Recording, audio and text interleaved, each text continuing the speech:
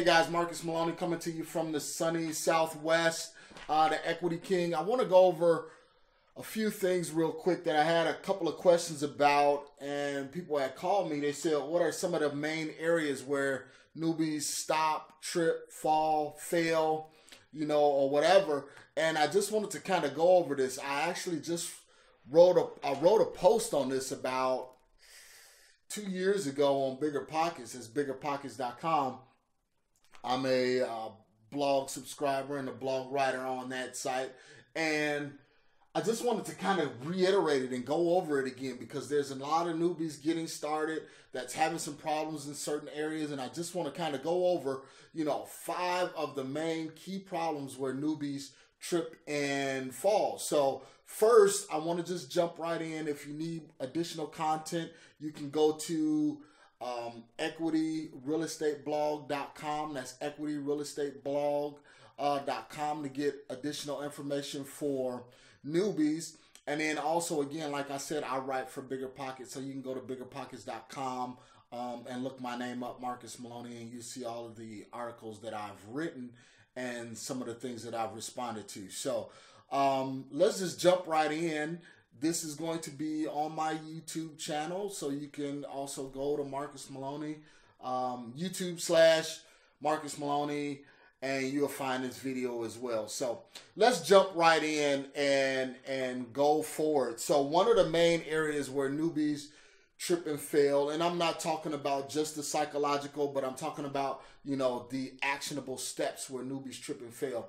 And a lot of times when you're just getting started, granted, I understand you don't have a lot of money. You can't spend, $5,000 a month, $10,000 a month in marketing, or even $30,000 a month in marketing as some of these other guys and larger players do, but you can start somewhere. So let's kind of go over some of the steps where you may have find yourself in trouble or find yourself failing. So one is marketing. So I'll just put some of these things up. A lot of times newbies trip and fall with marketing because, again, like I said, they don't have the large budget. They don't have the money. They're putting things on credit cards and everything like that to get started. I started the same way. When I started my first direct mail campaign, I had a small little Capital One and First Premier card and was running that thing up. I only had like a $1,200 balance, but I ran that thing up and it was all on direct mail, and actually it worked out and it was very beneficial for me. So one is marketing, and first is direct mail. One of the problems newbies have with direct mail is that they start and then stop. You have to be consistent. You have to keep going. You have to have a budget set. If you have $1,500 that you can spend on mail, don't use all of the $1,500 at once. You might want to space that out over 2 or 3 months. If you're doing something small and you can only send 100 letters a month or 100 letters a week, you start there. And you just be consistent. Get the phone to ring a little bit at a time. That way you can start getting comfortable with and talking to sellers. So direct mail, start and stop. And another thing, you don't have to be perfect. Your letter don't have to be outstanding. It don't have to be something amazing. Just get it in the mail and have a phone number on it, and that will be suffice. It doesn't have to be something glamorous. Just get it out there and get started. Another thing with marketing is AdWords. Normally, if you don't have a big budget, you really don't want to start with AdWords, because that can run up and get pretty expensive pretty quick. So I'm not going to talk too much about this because I'm actually not a professional or well versed in this. But I do want to say that I have tried it. It can get a bit expensive, but it can draw leads automatically. You can have that system going while you sleep, getting leads while you sleep. So AdWords is one. To tie in with direct mail, you can use Click to Mail. You know, this is another area where newbies trip and fall, is that, you know, this click to mail goes directly in association with your direct mail. So you can go right online. You don't even have to talk to anybody.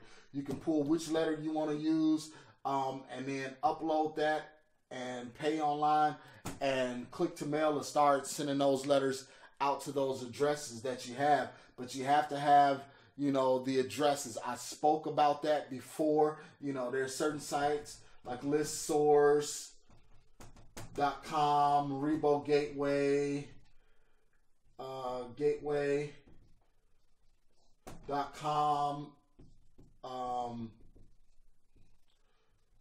Equifax or Experian.com. You can go to those different sites and pull lists. You can pull a list of, you know, like 200 names for about, I think like $50, something like that. So you can definitely get started. Next, bandit signs. A lot of newbies get started with bandit signs. And if you don't have a lot of money, I suggest you start here, either here or direct mail. But bandit signs is a good thing, but you have to put in the work. It's sweat equity. You have to get out there and put the signs up. There's different places online. You could just Google bandit signs where you can get your bandit signs created, have a dedicated phone number for that bandit sign. That way, when people see it, they can give you a call. You can actually find a lot of buyers from bandit signs. One of my main buyers that buys the deals for me and actually is looking at a deal right now, found through bandit signs. I had my bandit signs out in Phoenix, and he gave me a call and said, hey, I'm looking for deals. And I just started pitching him everything that I had, and he just started eating them up. So bandit signs, the good thing is it's low cost, but a lot of sweat equity. You need to put your bandit signs out, you know, on Friday, pick them up on Sunday, because the sign police will be out Monday through Friday getting these signs. So put them out Friday evening. Put them out Friday evening, pick them up, you know, Sunday evening. But if you do have the money, you can just put some out and leave them out and see what happens. See what calls you get. I have some bandit signs that have been put out 8 months ago that I still drive and happen to see them up on telephone poles and things like that. Don't put any bandit signs out anymore. I don't personally, but it's a good way to get started. Then next is very easily word of mouth. One of my best deals I got from word of mouth. So you just have to tell people what you're doing, what you're trying to do, and the universe will start to help you and you'll start gaining some momentum. But you have to get out there and talk about what you're doing.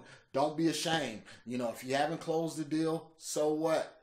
Everybody had to get through their first deal. So let's start with word of mouth. That's one of the things that you need to do, is get out there, go networking, go to events, go to wholesaling events, go to investor events, go to meetup.com. You can find all of those events, you know, on meetup.com. So these are a few for marketing. So let's go in and let's look at, you know, number 2 that we can use to help you get started in some of the areas where newbies trip and fall. You know, and the reason why I can speak on this is because, believe me, my knees have been bruised, elbows been bruised, ego's been bruised. You know, a lot of things that I went through and things that I'm still going through and still learning, you know, is because I just took the steps and jumped out there and started doing it. So the second area, seller conversation. After you have that phone ringing, you know, it can be fearful. You know, one of the things is, oh boy, this is the holy grail for new investors. This is the hardest thing that a lot of them seem to have problems with. But it's very, very easy. One of the things you have to do is For one, have confidence. Even if you haven't done a deal, even if you haven't closed a transaction, so what? Your seller does not know. You know, have the confidence. Talk to them. You're just having a conversation about a property, just like you do with another newbie that's getting started. You just have that conversation. You know, you can just ask questions about the property. Hi, Mr. Seller. You know, you received a letter, or you gave me a call from a bandit sign about your property. You know, first of all, what's your address? I appreciate you giving me a call. What's the address? Get the address. Okay. Now, why are you looking to sell? What particular reason, you know, had you to give me a call? So on and so forth. Then you just go through and find out, okay, how many bedrooms, how many bathrooms, you know, have you done any updates? What does the property look like? Walk me through the property. And then you set and schedule that appointment afterwards. You can have pre-scripted questions. In the beginning, it's okay to have this, but after a while you start becoming familiar with the conversation, and then you feel more comfortable and you won't need these pre-scripted questions. A lot of time when I'm having a conversation with the seller, I have my feet kicked up on my desk and I'm just having a conversation like I'm talking to a friend. Or I walk around, you know, the office or around the house and I'm just talking with them, having a conversation. So just get comfortable. You can have those pre-scripted questions in the beginning. And then again, like I said, you're just doing some info gathering. The big thing about having a seller conversation is shut up. Believe me, shut up. Ask the questions, shut up. Let them talk. Once you get a seller talking, they'll tell you everything that you need to know. You know, and then you can ask some open-ended questions once they start to slow down, and that'll trigger them to get them right back started. So ask your question and then shut up. You want to build rapport. I normally do this once I get the address. I'm normally at my computer. I Google the address and I see what's in the general vicinity of the property. You know, is there a park? You know, is it by, you know, a community library, some kind of landmark? And then I ask them about that landmark. Oh, okay, well, I'm familiar with the area. How far are you away from, you know, Greystone Library? And then that triggers them. That helps build that rapport. And they say, oh, you know what? I'm not too far from the library. Da, da, da, da. Okay, well, so on and so forth. That's how you can get that conversation started. So that's part of building rapport and knowing the area. Some simple things. Yes, it sounds very simple because it is very simple. Sometimes psychologically we make it a lot harder than what it really is. It's not that difficult. You know, the next area where newbies trip and fall is the negotiation. You know, once you're in the property, you have a motivated seller, you're talking to them. After you get the ARV,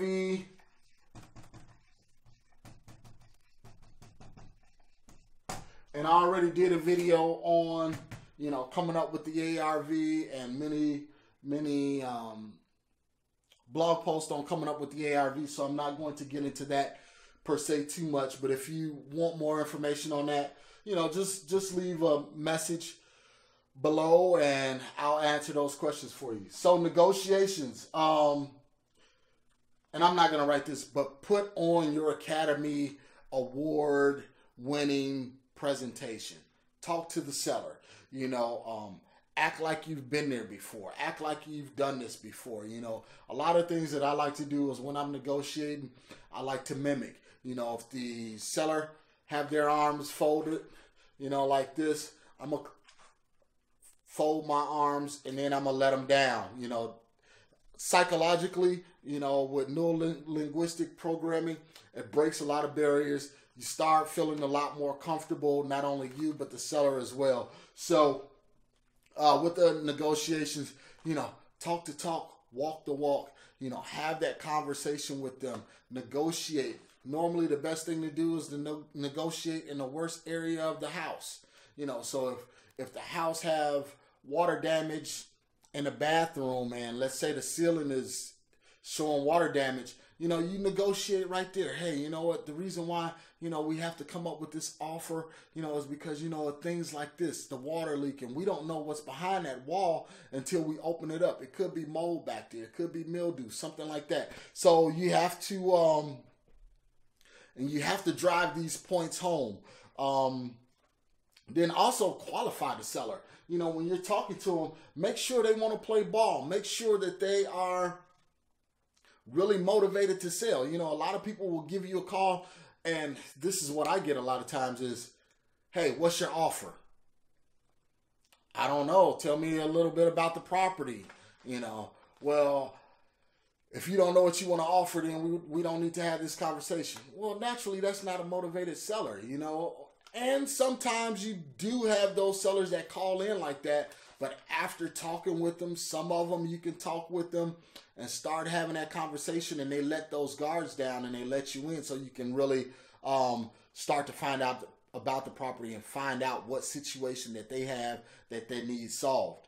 So make sure you qualify the seller. Make sure they want to play ball. Make sure you guys are in the same area. Find out why he wants or she wants to sell. What's the need? Is it, do they need to sell or do they want to sell? That's a big difference. Need to sell situation, immediately you're in with a motivated seller. Want to sell, that person may not be so motivated. All right. And then ask the seller if there are plenty of repairs. Ask them what they think the cost of those repairs may be. They'll say, well, I'm not a contractor. I really don't know. Then you say, well, just the ballpark, is it $20,000 for the repair, $10,000, $15,000? Just try and find out, get a number from them to see what they think that the repairs may be. And like I said, a lot of times they're going to say, I'm not contractors, I don't know. But the point of that is for you to trigger in their mind that this property needs some work and it's going to take some money in order to get it fixed up. All right. Next, the inspection period. A lot of newbies get hung up on the inspection period. Hey, what is the inspection period for? Is it for me, to inspect the property, to pay for a home inspector to come in? Absolutely not. The home inspection is for you. It's for you to get qualified buyers in the property. And that way you have on a contract, hey, I have a 14-day inspection period. This is the reason why the seller has to, open up the property, give you access to the property so you can have your contractors / sellers to come through and view the property to make sure that you can get a buyer. It's a little bit more difficult when the property is rented.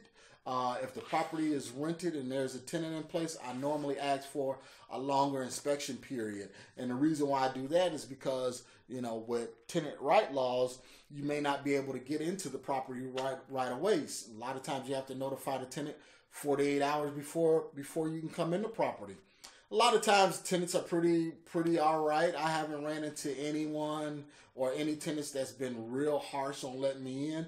But again, that inspection period is for you to get your buyers in the property, view the property, and see if it's something that they would be willing to put in an offer on it.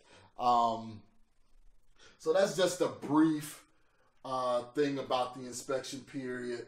So again, it's not for you to have a home inspector to come and inspect the home. It's just an opportunity for you to make sure you know what you're buying, qualify your buyers, and then if the property doesn't work out, you can always say, yep, you know what, we don't want to go through with this deal. No harm, no foul. We don't want to go through the deal because, my partner that's in on a transaction didn't like the property, so on and so forth. All right? And then finally, let's wrap up real quick. Again, selling the property, this is with the inspection period. Especially when you're just getting started, it's a little bit harder to sell properties because you don't have the big buyer database or anything like that. So a lot of times you have to co-wholesale. What is co-wholesaling? That is where you work with a well-known wholesaler that's in your area and say, hey, I got this property. Can you send it to your buyers list? You know, a lot of times you have to build up that relationship with that wholesaler in order to do it. But then you can split the profits however you want to split it. It can be 50-50 split, 60-40 split, 65-35 split, however, so you can co-wholesale. Also, you could do Craigslist,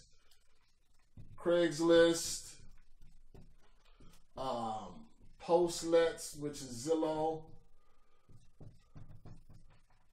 to put the property out there. Believe me, my first few transactions, I did Craigslist and Postlets and sold the properties and cleared about $27,000 on my first two deals. And believe me, I didn't know what the heck I was doing, really. It just happened to work out. That's why I say you just have to get out there and start. Do away with the fear. Everybody makes mistakes. As long as you follow the guidelines, you will not be in any trouble or no legal recourse towards you. But you just have to make sure you get out there and get started. So again, these are elementary steps. These are elementary steps, but they are for the newbies that's getting started. If you have any questions, please feel free to leave your comments below. Make sure you subscribe. I'm here, once a week. Well, I would say twice a month, once every other week, doing some quick lessons on how to get started as a real estate wholesaler. All right, it's Mark, equityrealestateblog.com, signing off.